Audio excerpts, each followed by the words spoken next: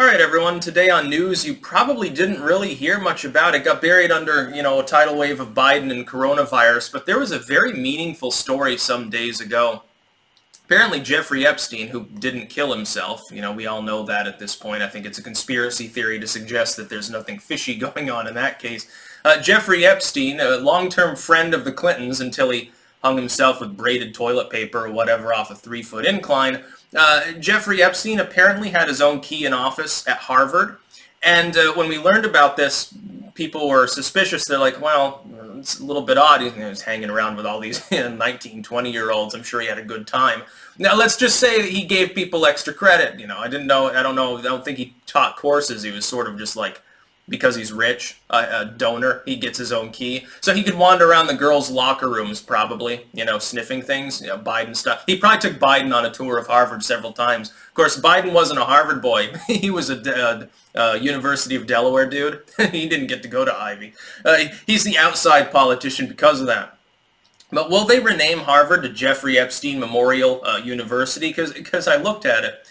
And then they came out with a report that the worst thing was Harvard's response. The worst part wasn't the initial story. Okay, he had an office and his own key there to the facilities. He's really a billionaire. They knew that there were allegations, but he wasn't in jail, so maybe they figured, well, he's a high roller and he gives us a lot of money, so we're just going to ignore it.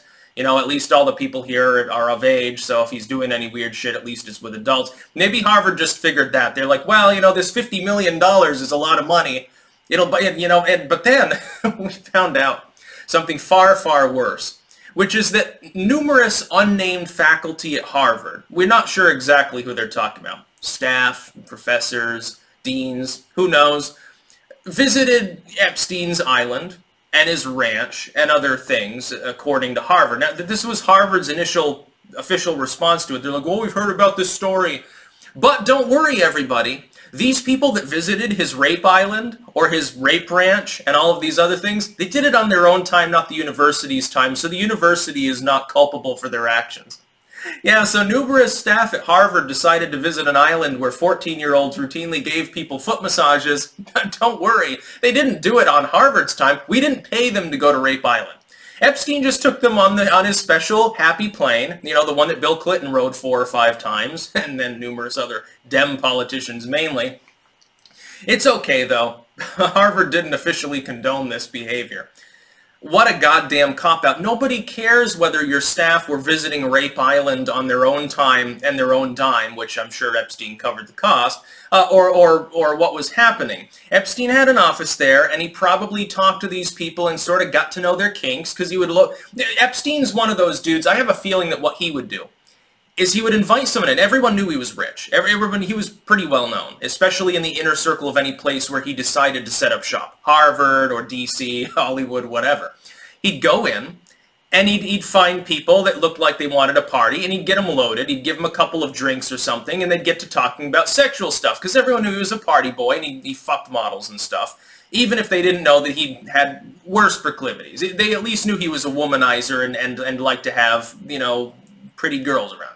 That were of age, according to these people's recollection. Of course, they were all of age, and they knew it. And he would get them loaded, and he'd find out if they had weird fantasies, and say, come to my island. And then what he would do is he would cater to them in return for political favors. Of course, he had blackmail tape of these people, I'm sure. That's not a conspiracy. The idea that this dude, out of the kindness of his heart, just happened to give people with a lot of money and a lot of power sexual favors on his special private island and nothing in return, I call bullshit. I think anybody who visited his island should probably be looked into, because there's probably a reason that they were there. They knew who he was. Now, let's say that some of these people genuinely, they're just like, oh, wow, I'm going to have these 2, college-age call girls from Harvard that are going to be servicing me for the whole weekend, and Epstein will pay for everything, unlimited margaritas.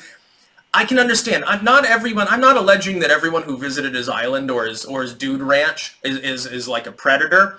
I'm simply saying some of them probably are. Some of them probably knew at some point what was going on, or at least suspected it, and kept going. Some of these people went numerous times. So when I hear that Epstein was at Harvard, I say, well, he's a high roller. He did the so-called philanthropic thing, which is give a huge amount of money to these various organizations. I'm sure Harvard probably received hundreds of millions over the course of the time that he was allowed access there. He could go in and listen to lectures and talk to professors and drink with the dean and hang out with, 19-year-old girls. And that's all well and good, because maybe some of these people are just goddamn ignorant to who he was. But some of them weren't, and some of them visited his island, and probably some of them did it numerous times. I would be very interested to see the full list of people who visited Epstein's island and see how many Harvard alumni are on that list. I'm sure it's a lot. Probably in the hundreds. Yeah, probably.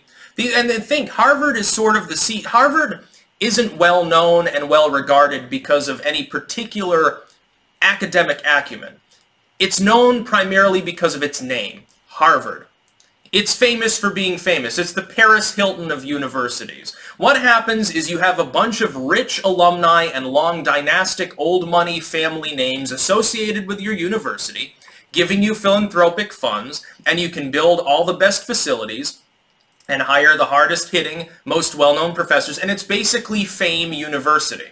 You're not getting any better technically coursework at Harvard, any more rigor at Harvard than you would at a public Ivy University, UVM, University of Delaware, Phoenix or something, or even any halfway decent state university. You're not getting any better coursework, but you're getting a name associated. Your name is associated with Harvard. It's there along with the Bidens and well, the Bushes, they go to Yale, and all of these other names. George Washington's descendants and numerous presidents and Nobel Prize laureates. That's why you go to Harvard. That's why I like the alma mater of my graduating class had like a 4.6 GPA, qualified for goddamn everything everywhere, and still didn't manage to get into Harvard. Because of the surname. That's the only goddamn reason why. They don't take the best and brightest. They want the most famous, because they know that old money manages itself well and generally keeps generating money. It's just a long-term dynastic brand, and Harvard wants that money. They want money, and they want the names associated. They want to know, they want the next president to be an alumni of Harvard, because it's one more notch in their belt. So Epstein goes there. Rich dude, well-known, I mean, extreme levels of wealth. Like, when you own your own private island, that's the, and not like a little micro-atoll out in the South Pacific that are a dime a dozen. I mean, a substantial, settleable, habitable private island. That's when you're getting to obscene levels of wealth. This sort of people that Bernie Sanders doesn't like, to his credit, as far as the Epsteins of the world go.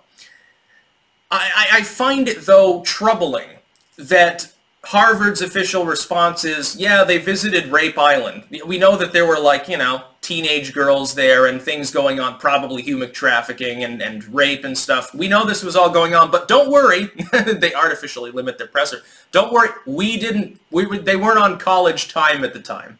It was summer, we're out of session. They could do what they want. Epstein came up to him and gave him a margarita and then loaded him on a plane like cargo, and they all went and got foot massages from people who were totally 18 at the time. Yeah, I believe that story. And I believe that none of the higher-ups at Harvard, by the way, were either on that plane or knew what was going on. None of them talked to Epstein ever. They never had any suspicions. It's funny also, a lot of his friends, like, after the fact, they're like, well, yeah, I know he knew he was creepy. Well, then why were you his friend? The only exception is Trump, who basically disowned him long ago. It's funny when people try to do the whataboutism thing. Well, Trump rode on his plane once. Yes, to New York, not to Rape Island. There's a big difference. Sometimes rich people lend each other planes for some reason. If I was that rich, I wouldn't lend anyone my plane. What if they, like, clog up the toilet or some shit? I don't want Donald Trump shit in my toilet more than anyone else. You vote for the dude, you still don't want him to use your toilet. Especially since all he eats is Big Macs. That might be a little bit of a problem for the plumbing, no matter how rich the plane is. That's about all. Peace out.